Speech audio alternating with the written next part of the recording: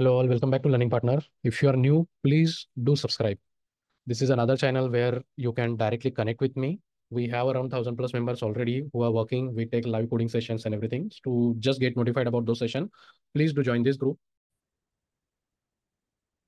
So this is the second question which I have faced. So encapsulation. So you might also face this question like what does the encapsulation does in Angular component, right? So view encapsulation in Angular component, what it actually means.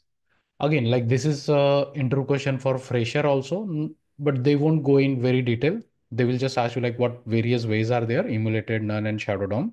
But if your experience is more than 4 or 5 years experience, they will ask you to explain it also. So in this video, we are going to see how emulated, none, and ShadowDom differs. Fine. So I have this component. Now in this component, I'm loading another component that is button component. Fine. Let me show you it also. So if you see over here, this button is coming from my reusable component. Okay. Now I will first see and I will add the view encapsulation, encapsulation, encapsulation, right, dot emulated. So by default, it is emulated only. So when we say emulated, what it does actually, it will limit your CSS within your component only. Okay. What emulated does is it will limit your CSS within your component only. Fine. Now, in this component, I have a class that is title.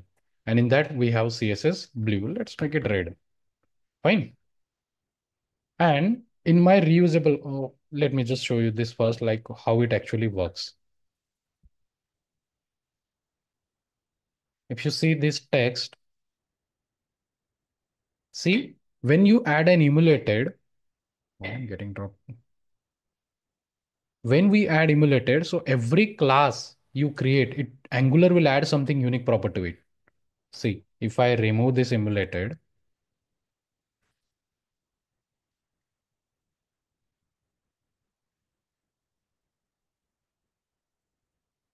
so see, still we have, because as I said, by default, it is emulated only. Even if you add it or not, by default, it will have emulated only. Fine. So what emulated does it for every class you create and everywhere you use it, it will create a unique identifier for that particular class. Fine. Now, in this component, view encapsulated component, I'm rendering another component that is app button.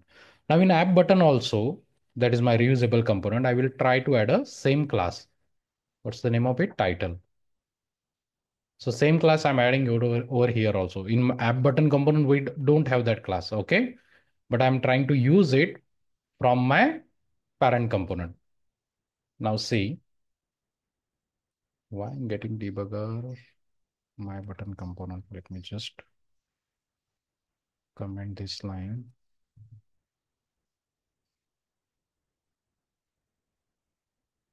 Now, if you see over here, we have added a class title over here. This title class is present in my parent component, that is view encapsulation component.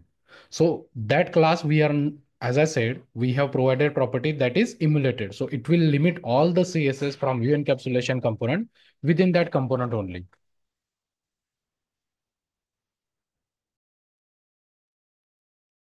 So currently that title class is not getting added on the button.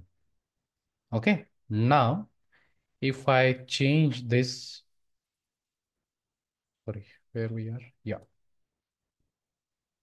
Encapsulation, view encapsulation dot none. So see what happens now.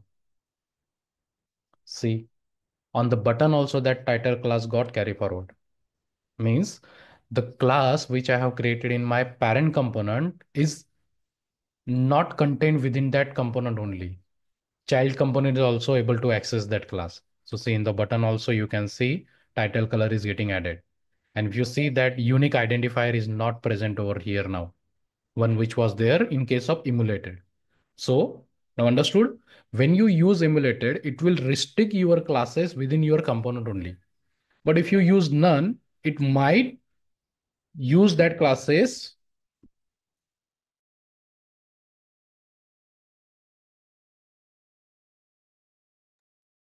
on the child element or in the next component you are visiting. So it might leak your CSS classes.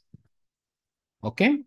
So emulated will not allow your classes to get accessed by another component, or the right word will be it won't leak your CSS.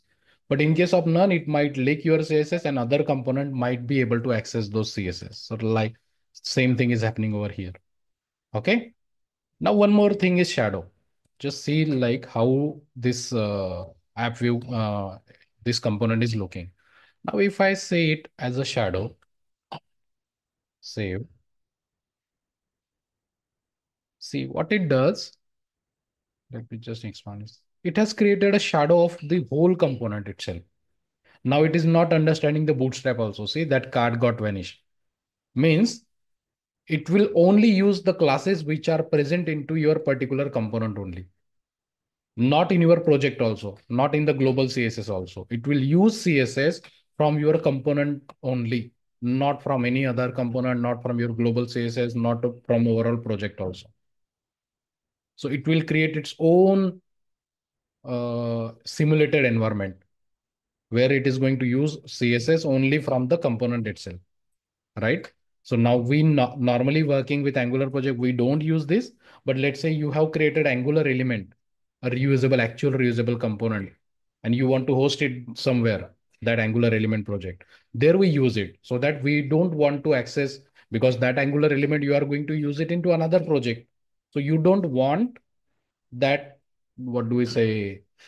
Uh, to use the parent CSS means it's you are creating a reusable component and you don't want any CSS from the parent to access in your component. Whatever you have created, only that should access it. So in that scenario, you will go for the shadow. Okay. Again, just to summarize, let me just move it back. Remove it. Now see it. So in a short way, when you will use emulated, when you want to ensure that style don't leak out, means only within your component it should stay. None, it will allow other component also to access the CSS of you have created, right? Then shadow. So this you will use for isolation, means normally we use this in Angular element, actual reusable library project we create. There we use it. So this is view encapsulation. Okay. So view encapsulation is only limited to your how your CSS is going to behave. By default, it is emulated. Okay. In case of emulated, with every CSS, Angular will add something unique identifier like this. In none, it won't do that. So it might get carried forward with the another component also. Fine. So I hope I was able to clear this thing. That's it then. Thank you guys. Again, I will be coming up with whatever the question I get. Some of you are also sharing with me, right? So that's only I'm covering over here. Fine. Thank you.